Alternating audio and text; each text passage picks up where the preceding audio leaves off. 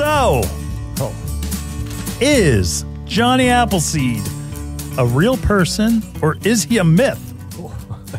Good question. Oh, come on, Julio. I think he's real. You think he's real? And you would be correct. You would be correct. That again, it's it's his 250th birthday. Wow. He's not alive anymore. But 250th birthday as of Thursday, September 26th.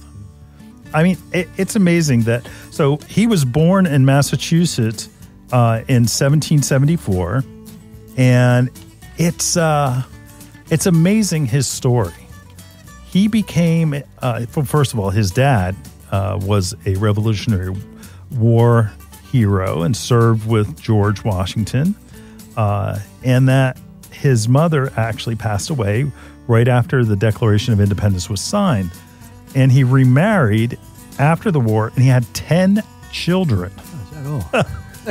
So here's John and his half-brother Nathaniel Jr. They journeyed west, started, I guess it was 1792, and they lived as vagabonds. They lived off the land. I mean, you think about this, right? Like we know what the country looks like now, but then it was like there was nothing. Yeah. The wilderness, New Jersey. You go into New Jersey, New York State. I mean, they just a few years earlier, Washington did a French and Indian wars that was going on before the Revolution. I mean, it is not something that is taken lightly. But could you imagine? I can't. It'd be tough. So these guys just went and he took with him. He worked for an orchard, and he took those skills with him, looking for opportunity not to basically start his own orchard, but to start orchards for others. So say somebody knock on your door, hey, Julio, would you like to have an orchard? This is a great spot. We do this. I'll help you get it started. We'll get it planted. We'll make sure that the deer don't eat it. What do you think? Yeah. And that's what he would do. And that he would get that started. He would make money from that.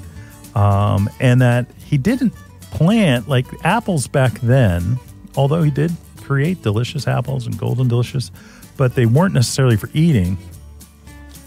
Good old Americans, it was to drink. To get drunk, to make cider, basically, and Applejack. And what's ironic about that is that, again, there's pictures in storybooks about Johnny Appleseed where, he looks like a guy that he has a pot on his head and he's got raggedy clothes and things like that. But he was actually part of a church that's denomination. It was the Church of Swedenborg, also known as the New Church. And it was a Christian denomination that basically he wouldn't harm, and it was the doctrine of the church, forbade its members from harming any of God's creatures. So Chapman, Johnny Appleseed, became a animal rights activist, a vegetarian. He just, he was a nut. Not really. It was, hey, I admire it. But that helped him get through Indian territory. The Indians thought that he was a spiritualist, that he actually had this power and that they let him be.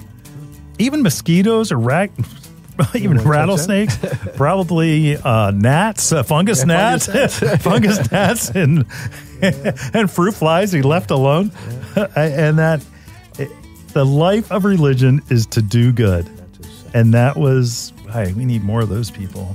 So, and he led this nomadic lifestyle, planting orchards as he went. And he combined that it was his path to salvation. And basically, he tried to make it so that when he went to Judgment Day, there would be less things for God to judge him on. So it's like, all right, John, remember that mosquito? Yes, it died. You brushed it away, but you killed it. God, I hope that you're not that specific because I'm in big trouble. I saw a lot of insecticides. So his occupation was basically a nurseryman.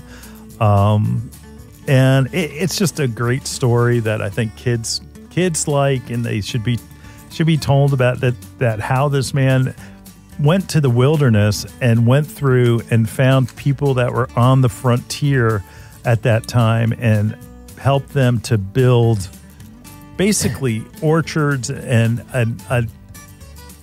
almost free. I mean, he would do odd jobs and things just to keep himself going, but it was a combination of his faith and his determination and knowledge of orchards and apples that made it possible.